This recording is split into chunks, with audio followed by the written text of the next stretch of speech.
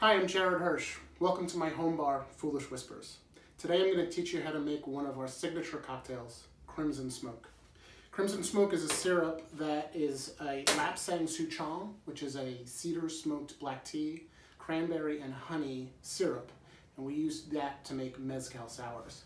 Mezcal is the smoky cousin to tequila, made in a different part of Mexico, mostly Oaxaca. And it is made from the Espadín agave as opposed to the Blue Weber tequila, which is what tequila's made from. We're going to do 2 ounces of Mezcal, and to that we're going to do 1 ounce of lime juice.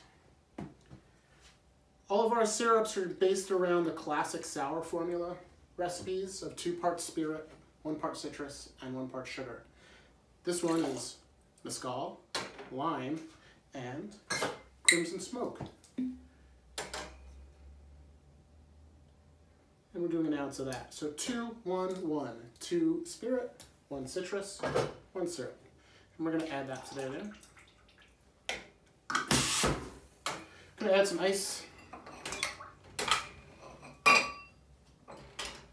Close up our tin.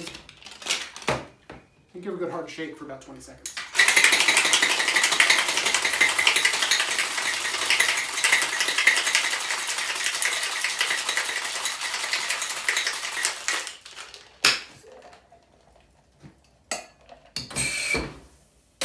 I'm going to serve that one up in a coupe, but use whatever glass you have.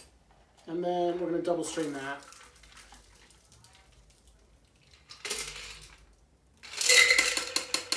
I know I've shaken it hard enough when I look in the bottom of my strainer and I see a bunch of ice chips in there.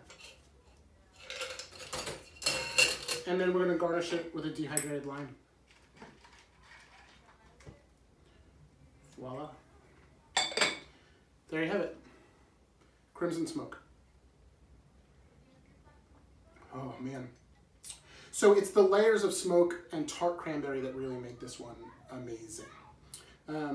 Layering the smoke of Mezcal with the cedar smoke of the tea creates this crazy bouquet that is, at first you're not even sure what you're tasting. And then as you keep going, you realize, oh no, this is really good. And the tartness from the cranberry and the tartness from the lime really help contribute to that zing that you want from a really good cocktail. I love this one. Crimson Smoke.